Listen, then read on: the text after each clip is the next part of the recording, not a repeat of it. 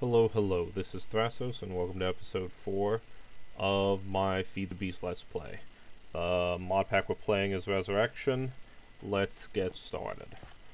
Kind of did a couple little layout things here, built this nifty little bridge.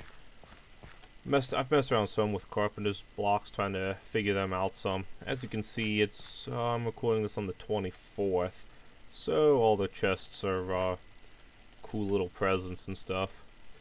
So what we ended up finishing off with last episode, was me putting together this coke oven here, and I dug out this tunnel and laid out this forestry multi-farm. Kind of got it laid out just with dirt there, just to give it an idea of how it's going to set. The thing with the multi-farm is that as far as I know, it's not really nerfed or changed much, if at all, by Greg Tech. However, it does take a lot of tin, and tin is something that I don't hardly have anything of. I think I have like maybe one bar in one of my chests somewhere. So tin is what I'm going to be looking for. So I'm going to be doing a lot of mining in between takes, in between cuts, kind of showing you guys a little bit of the veins I found. I'm also going to show you guys a little bit about finding veins, methods I've seen to find them pretty easy. I'm just going to cut into my little mine shaft here and start working down. Now, way over there, so yeah, I found an iron vein in the wall in a cave over there, and there's a bunch of what's it called, abandoned railway stations, kind of over there a ways, at a couple different levels. But I want to kind of show you guys a technique I sort of found to find something. If you look up in the top right hand corner, the mini-map there, you can kind of see caves in the darkness. I've dug out a lot of the stuff to the left here. I'm going to kind of just look around for something right in through here. Let's see something good. Let me just zoom in. I'm hitting the plus button to zoom in on the journey map there. You start to see, here it comes. See those creepers show up, and you see that increased like opening size come up. So that's more open there, and as I keep going up, the piece of that cavern is still there, pretty high up. So I'm going to assume that is that's some large I'm just assuming it might be some kind of large cavern that just has lava at the bottom of it. So I'm going to just dig through and head over in that direction. I gotta be over top of it somewhere. Oh, and there it is. Excellent. Yep, just as I was kind of picturing it. Looks like a big open cavern with just lava filled at the bottom of it. You can get some light up here.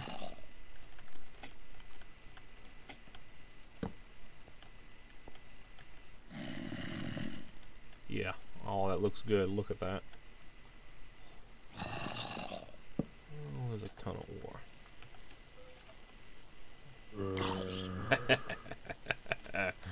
Oh, I love that.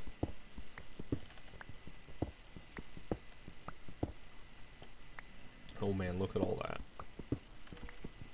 Hoping to see a boatload of tin in here somewhere, because not good. Well, there. Okay, I see ya. I see ya.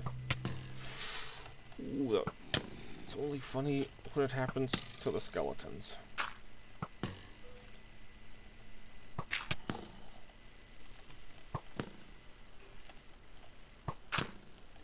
Okay. Let's see here. I have to be careful with this one.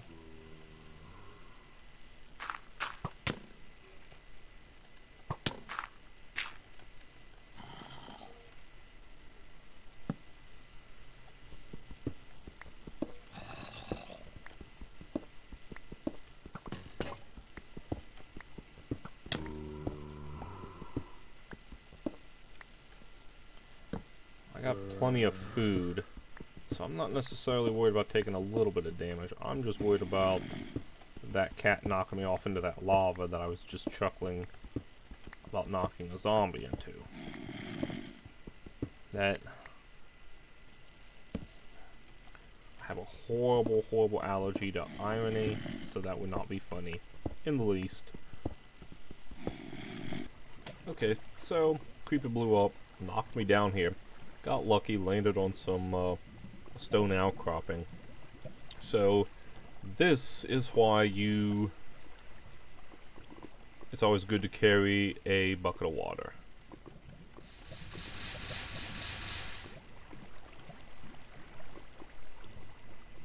Pick it back up. Come out here.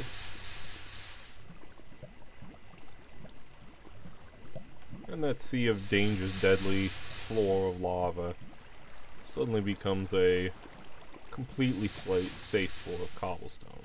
Or of obsidian. Only thing I got to worry about is spawns.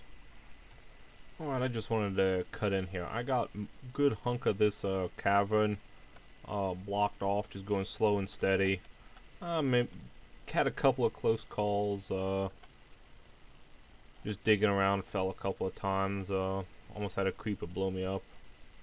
I just want to cut in to show you this massive iron vein here. I'm up around Y25, and this is just huge. And another almost fall of my death.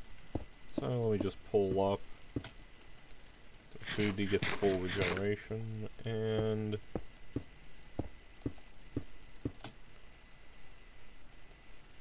yeah, here we go. We got calciprite ore. I wonder if that's actually iron or if that's pyrite, calciprite. Oh, that's a copper. So what we got here is tons of copper with a little bit of iron strewn in. And this is, you know, probably stacks of copper. I'm not really hurting for copper. What I'm really looking for is tin, and I haven't seen a single piece of tin down here. So I'm guessing maybe tin is something that needs to be looked for up higher. It might be one of the ores where you need to be, you know, kind of like above Y72 or something. I see tons of iron down here, but tin is what I need for both the forestry farm and to really get into the Bronze Age. So even you know, for anything I do, I'm really going to need a whole batch of tin.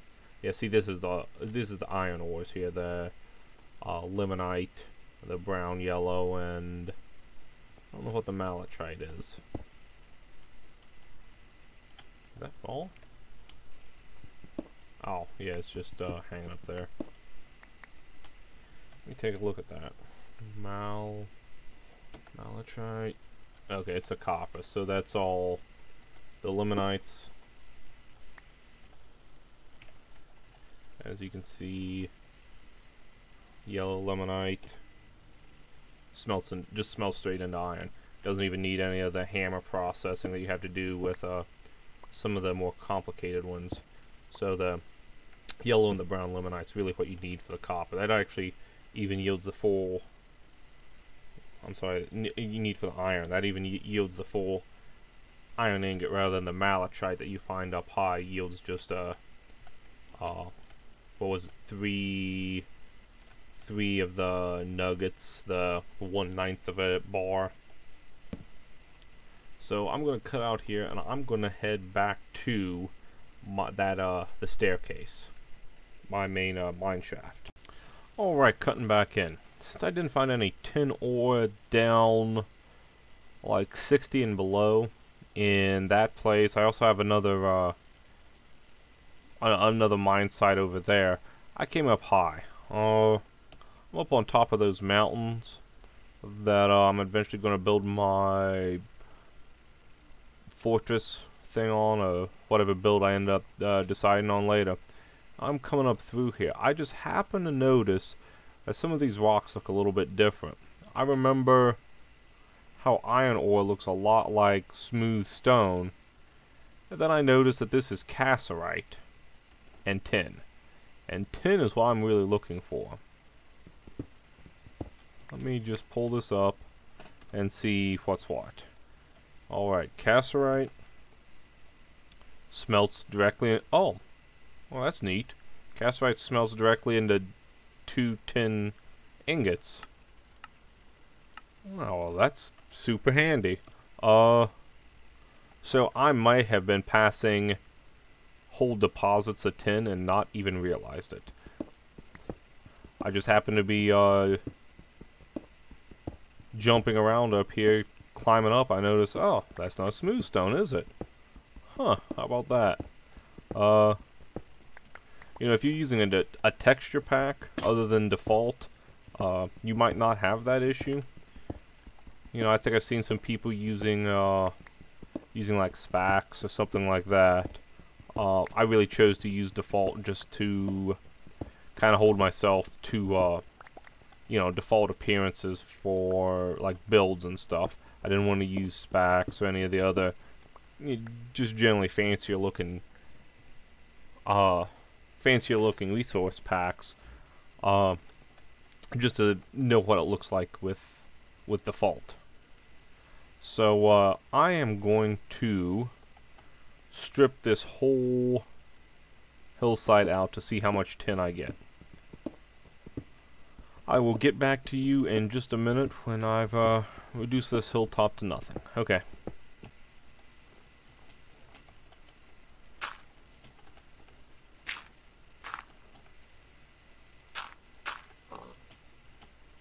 So this is what it looks like before. And that's how it ends up looking. I am pretty sure I got pretty much every piece of tin out of there. I've been digging for a minute and I haven't found anything else yet. This is what I'm looking at now. 1, 2, 2 1/4-ish stacks of tin. Almost half a stack of that cassiterite that ends up giving me double. And a whole boatload of cobblestone and gravel. So I will meet you guys back down at my base. Alright, I'm back down at my base. I ended up putting pretty much all that tin through this quartz grindstone. If it has ores that are unique to Greg Tech, like alamindine, bauxite, calcite, stibnite, tantalite, all the unique Greg Tech ores, you can't put those through a grindstone, but all the ones that have the generic Minecraft names, you can. So all that tin ore from up there, like at a Y90 or whatever, I put through here. So I put about well, I figure maybe 2 stacks or so through. Turned about a half a stack into bronze. I'm going to use here in a minute. Let me show you the bronze recipes. There's a couple different ways you can make bronze. Both of the methods are 3 copper and 1 tin ratio, like this. See, this is, if you put it through as, if you make it as an ingot, it's, you know, 3 copper, 1 tin gives you 1 bronze ingot. If, however, you combine these materials as in the dust form, it gets you 3 dust, which is 3 ingots. So it's way more efficient if you combine your tin and your copper in dust form. That might not be possible with what was that, cassinite? I think I've already put it all through, but you know, the Greg Tech specific ones that you can't necessarily grind up in a grindstone. It might be possible later on once you get more infrastructure and we are able to, once we're able to like mace rate stuff or stuff like that, that might be possible. I'll check on that when I get to that point, as far as how much infrastructure I have. But right now, any bronze I need, I'm definitely going to try to combine it as in the dust form rather than the ingot form. Alright, now, our first step in getting started with some forestry crafting will be to craft a thermionic fabricator. That's what lets you craft the electron tubes that's required in a lot of the forestry items. So to get started with that, this is the recipe. We're gonna need a sturdy casing first. That's just 8 bronze. Those. And this is just glass gold in the chest. Chest just looks like that because this is Christmas. Let's see about doing this manually. 2, 3. Oh, I'm short 1 gold. I'm gonna go grab that real quick.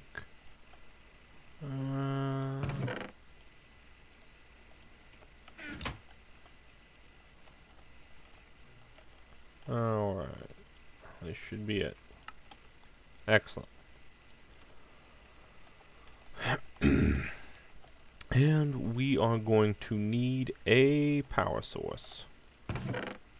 And I am hoping a hobbyist generator and a couple pieces of coal coke should work well. Give me 1 second to gather up the rest of the resources I'll need, and I'll get right back with you guys. Alright, I came in here to what will end up being my forestry area. Sent down my thermionic fabricator. Shift click my hobbyist steam engine onto it. I don't have any pipes right now, so I just hooked it right up to it. Got an infinite water source. I'll just bucket up into it as I need to, and let's see how this works. Switch it on, and it's heating up. I'm gonna go ahead and throw 1 more in there. I guess this starts producing power once it gets up to 100 degrees centigrade. You know, the boiling point of water. Guess it starts producing steam then. And here we should go.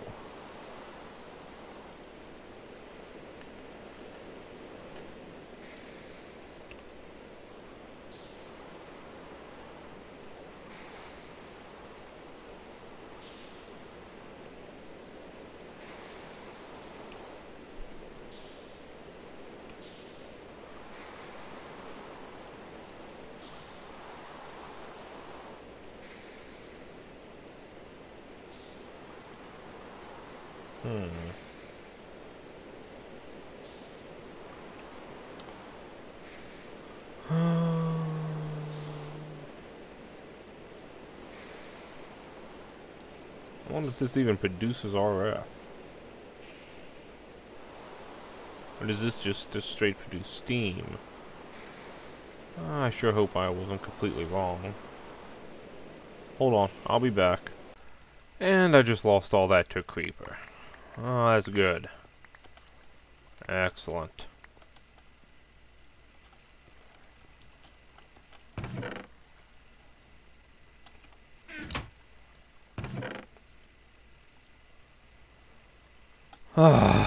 I just wanted to record it, so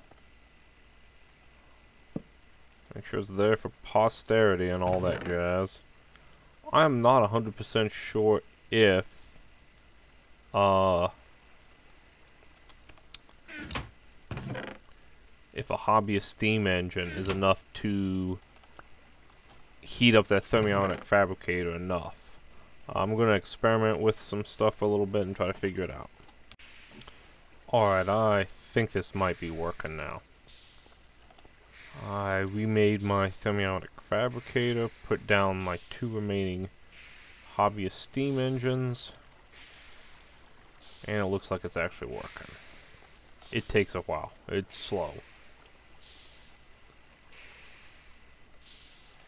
I got wooden transport pipes and a wooden kinesis pipe connecting to a stone kinesis pipe. Both of them feeding into this, and this should be about to melt. Awesome.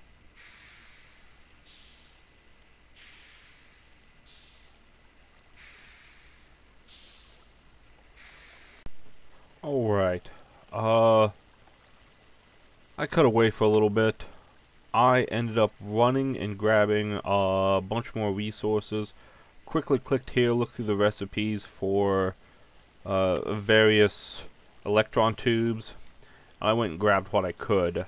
Grabbed some gold to make some gold electron tubes, iron for the iron, apatite, did some bronze and some copper. Couldn't really remember exactly what all I was going to end up needing, and I didn't want to waste a whole lot of resources while this was going. It seems to take a while for these to warm up, so that's going to be something I'm going to have to keep track of. I've already made my first 9 farm blocks. I'm going to need, I guess it's 36 of those, minus 4 of the special types. To do the Forestry multi-farm, you're going to need, it's a 3x4 structure, so it's a 3x3x4 structure. So that's 9x4, 36.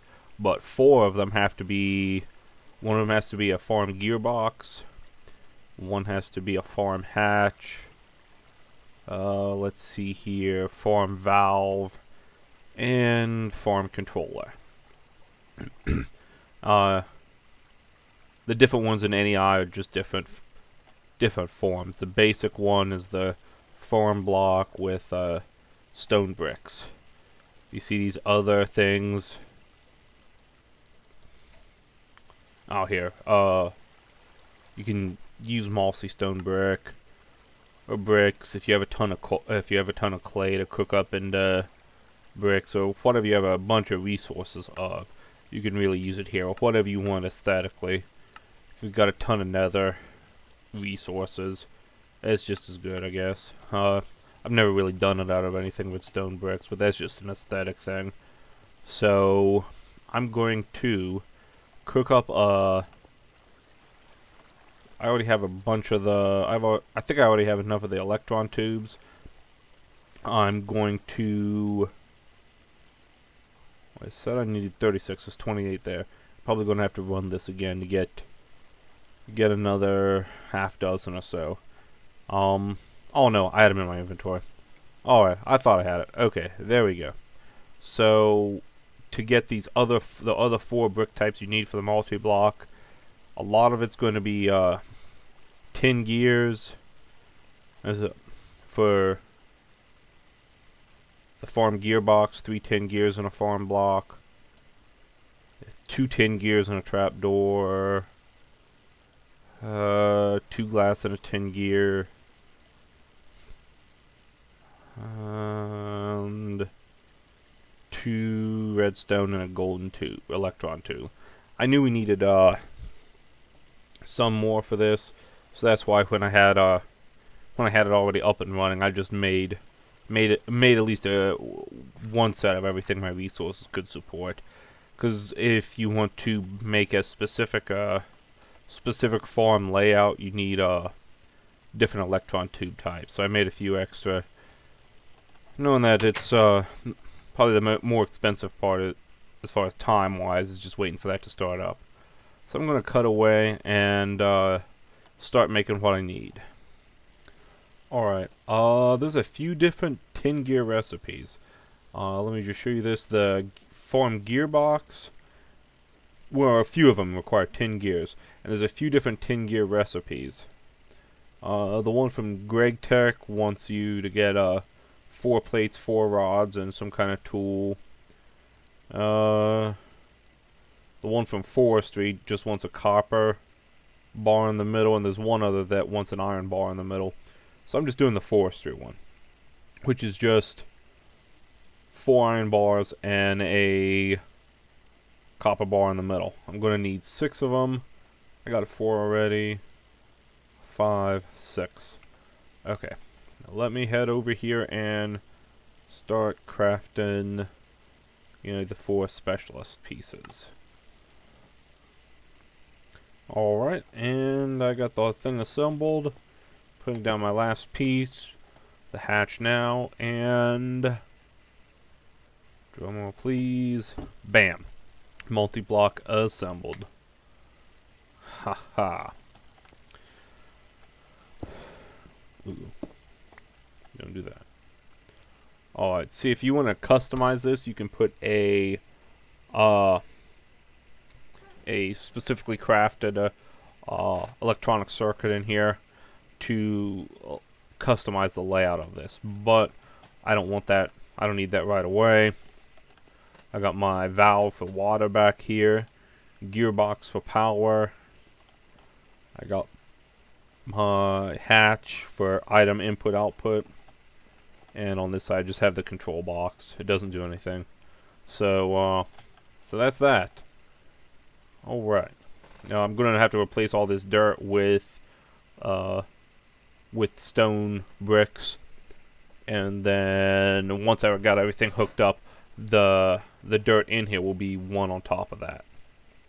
Alright, I got a preliminary startup done. Threw some dirt in there, threw some oak saplings in there, crafted up some fertilizer from apatite and 2 sand. I think 24 apatite ended up getting me 3 1/4 stacks of fertilizers. So that's gonna last quite a while. Let me get this started up. I really do need to get an aqueous accumulator going, but I just wanted to kind of get a preliminary startup, making sure this just worked. I'll probably do an aqueous accumulator to all my stuff as probably as the next thing. Looks like it's working. Looks like it's working. Again, this has to get to 100 degrees Celsius? Yes. Celsius? Centigrade? Celsius, that's what it's called. That's a ticket. Okay, and that's working a little bit now. See, that's wearing down. It's starting to plant. Let me go ahead and hop up top and see what it looks like. Alright. Sweet. That's what I'm talking about. Now, it's probably not going to get going for a little while because those took a while to warm up before. But it's a start. Start of automation. Start of infinite wood.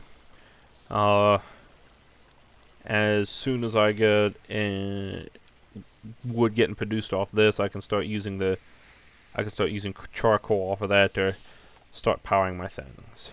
So I think that's going to be about it for this episode. Alright, that's a wrap for this episode. Remember, hit the like or subscribe button if you enjoyed the episode. Leave any comments, stuff you think it can improve upon. And I will see you guys later. Okay, bye.